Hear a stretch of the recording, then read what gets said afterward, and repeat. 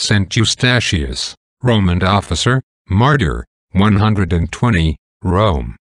St. Eustachius, whose name before his baptism was Placidus, was a Roman, alike well known on account of his noble birth, his great earthly wealth, and his eminent distinction as a soldier. He gained, under the Emperor Trajan, the post of military commander. Once upon a time he was hunting, and following an extraordinarily large stag, when the beast stood still, and Eustace saw between his horns a tall and glorious figure of the Lord Christ hanging upon the cross, whence came a voice bidding him to follow after life eternal. Thereupon Eustace and his wife Theopista, and their two little sons Agapitus and Theopistis, enlisted themselves as soldiers under the great captain, Christ.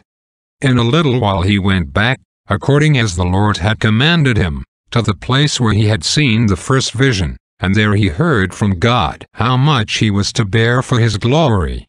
It was not long after that he had great losses and became exceedingly poor, but he bore it very patiently.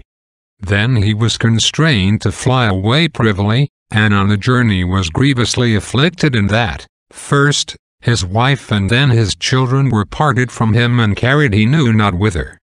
Under the weight of these sorrows he lay hid a long while in a far-off place, working as the steward of a landowner, until the voice of God called him forth, and Trajan sought for him again to make him a captain in his army.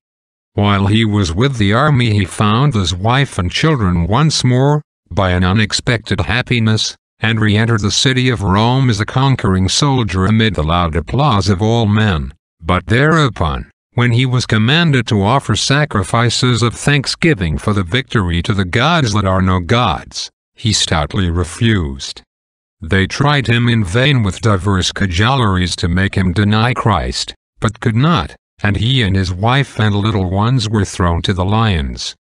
When these beasts would not touch them, the emperor's fury was kindled, and he commanded them all to be shut up in the brazen image of a bull, which was heated with fire underneath. There they praised God until their testimony was ended, and they departed hence to be perfectly blessed forever and ever, upon the 20th day of September. Their bodies were buried whole by the faithful, with deep reverence, and were afterwards honorably carried to a church built in their name. Oremus.